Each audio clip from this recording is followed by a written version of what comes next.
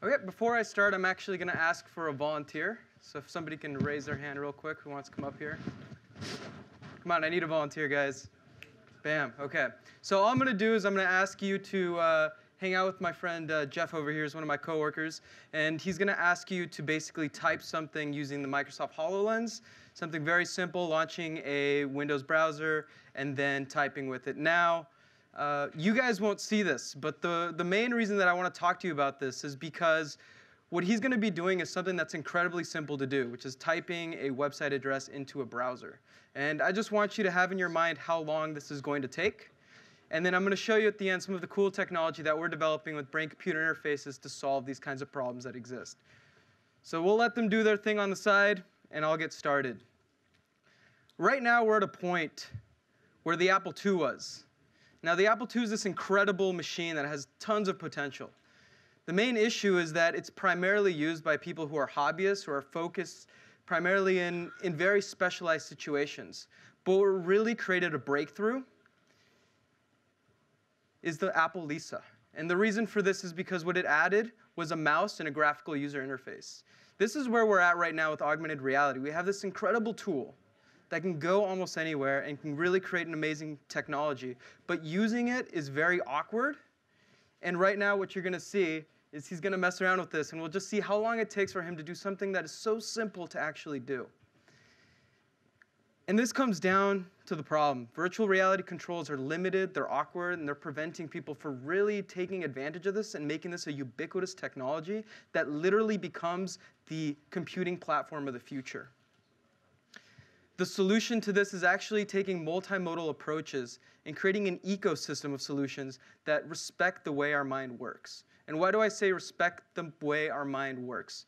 The reason for this is because now we're working in three-dimensional space. This is the way that we naturally examine and interact with the world. And us as human beings want to be able to touch, want to be able to interact in a very natural method. Now, there's a lot of great groups doing this. For example, Meta is working on their technology, and it's based off of some very old ideas. But they call it the hand-brain connection, where you use image processing and you use the user's hand interactions in natural ways to create something that feels natural to do. And there's always going to be a realm for motion and touch. You know, it feels right to push objects around.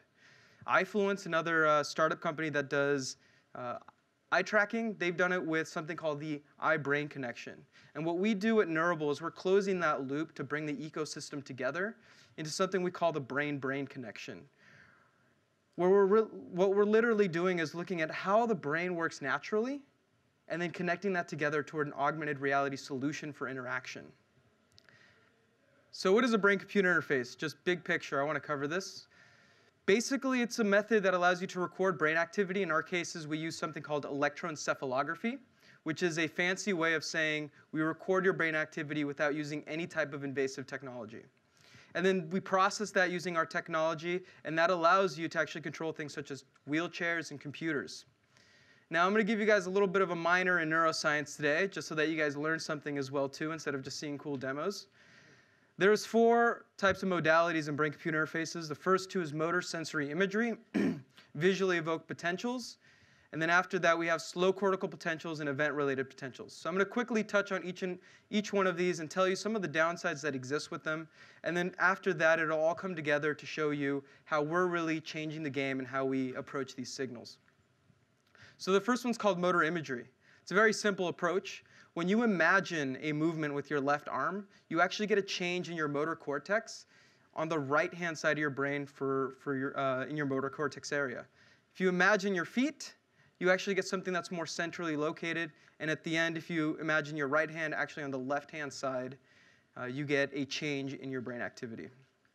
They've done some really cool things with this. This is a group in Graz. They're friends of ours. Basically, what they've done is they've connected this kind of system together in order to allow people to play World of Warcraft. Now, this is really cool to look at, and you'll see how it works, but it requires training. You actually have to have the person physically train to make the areas of their brain strong enough to actually create the brain commands that they're going to use. So here you can see how the training process is done with them. Over time, after a few months, basically this person will be able to do it without even having to move their hands. They're just going to imagine these commands, which is really cool to think about. The other thing too, and you'll see this on the video coming up, is that it allows you to have an analog-like control where you have strengths in how your response actually happens. So it's going to happen right here. So you can see he's able to move the character forward. He's able to move him to the left and to the right. And then all the other commands in World of Warcraft are actually done through scripts. But once again, as a consumer, it's not really something that's useful to you if you have to spend weeks to months to learn how to master this type of technology. The next system is called a slow cortical potential system. And basically, when you do mathematics or something that's strenuous to your brain activity, you actually get a change in something called your slow cortical. And it's actually a potential change. So when you increase your brain activity, the opposite effect happens in a signal called the slow cortical, and you actually get a raise in brain activity. And when you actually lower your brain activity, you relax yourself, you actually get a decrease in the slow cortical potential.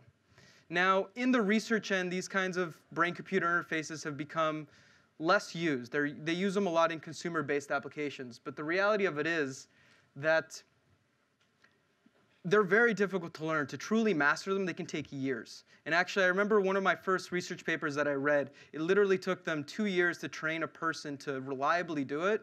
And all they had to do was a binary response, yes and no. And because it's fallen out of favor, I couldn't actually find a video for you guys. The third system is called steady-state visually evoked potentials. Basically, this works by showing a person 4 images, 1, 2, 3, 4. It can be any number. But they all change or flicker at a different frequency. And when a person is not paying attention, which you can see here in the brain responses, there's no change in their brain response whatsoever. But as soon as they decide to focus on one, in this case the number 1, you'll see a change in their brain activity at the same frequency as the light changes that they see, which is actually really cool if you guys think about it. That tells you that your brain is actually doing something when it sees things changing. And it's a very simple signal to pick up. Here you can see a steady-state visually evoked potential BCI. It's flashing at a very fast rate. Now, because of these flashes, it actually induces sicknesses in people a lot of the time. It's very fast, but it's also uncomfortable to use over long periods of time. The next one is an event-related potential. Once again, we show you different actions. Normally, we do typing, brain typing with this. It's really cool. When a person focuses on the first one, the number 1, but an item on the screen changes. It can be a pixel change. It can be a color. It can be anything. You basically get no response if it's the target they're not trying to select. Then as you move through this, when they finally hit the target they're trying to select, which is the number 1, you get something called an event-related potential, or a P300. It's a positive change 300 milliseconds after the event that they wanted to select. And lastly, once again, if it's a different target, nothing happens. So here you can see somebody using a P300 brain-computer interface, and they're trying to type the letter V. And I just want you to see how slow this is. You can see that every single time the letter V flashes, we record a small part of their brain activity, but then we have to take these large averages together to actually get a usable result. And so right here, you might be thinking, Ramses, like, you're showing me all these downsides to these BCIs, and how are they ever going to be incorporated to an AR world? This doesn't feel natural. This doesn't feel right. That's really the challenges that we're taking care of here at Neural, that we're really overcoming. We're taking these types of modalities together, and we're looking at them and analyzing them in a completely different way. And because of that, we've created a significant breakthrough that was actually done through my PhD program. And we're spinning it out as a startup company. Well, I guess we already spun it out. But basically, what we've been able to do is take some of these modalities and break through some of their limitations. I'm going to show you guys 2 demos here real quick. Before I get to that, well, I'll get to you in just a second. So 2 demos. One of our older technology when we used it with hardware systems. And then afterwards, I'm going to show you guys something that actually no one else has seen outside of our laboratory, which is our technology actually running in a virtual reality space for an augmented reality style demo that we did. So this is some of our brain tech right here. And you can see she's very crisply able to move this technology forward, very easily able to turn the technology and even wave the little hands on it. So these high dimensionalities of control is really what sets our technology apart. If there's any brain-computer interface scientists here, you'll notice that it's not that impressive to push a wheelchair forward, but to have complex movements in real time without being affected significantly by noise. And this is for the Discovery Channel, actually.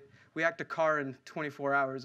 That was one experience right there. But really, that level of precision is what we're able to bring to the table. So next, I'm going to show you a demo of us interacting with a YouTube system. It happens very subtly. This is how we want to bring it to you guys in the future through augmented reality. But I want to tell you that, preface it, just because it's very subtle and you may miss it. But before I get to that, I want to ask, how long did it take you to type that website address? Too long. Too long. Jeff?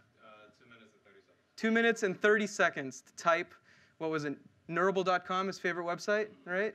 Yep. So here you can see our technology works directly with any game engine, Unity, for example. Very rough demo here. This is one of our earliest builds. But basically what you can do is, as soon as our technology detects that you want to make a selection, you're able to quickly bring up a menu. And then we're able to quickly jump into the web, interact with YouTube, launch a video. And what I think is really cool about this is, let's say you want to leave a comment. It took him 2 minutes to type Neurable.com. But I want to show you how it would work with our technology. It's very simple. Launch the website address, and very easily we're able to help you type with your brain activity in a very natural way. And so somebody was talking about, how would this tech be used to communicate, Ghost in the Shell style, right, with your brain activity? We can do that right now. And this is the kind of technology that we're going to be bringing forward as part of Neurable. So with that, I'd like to thank you guys so much for your time, and I'd love to take any questions.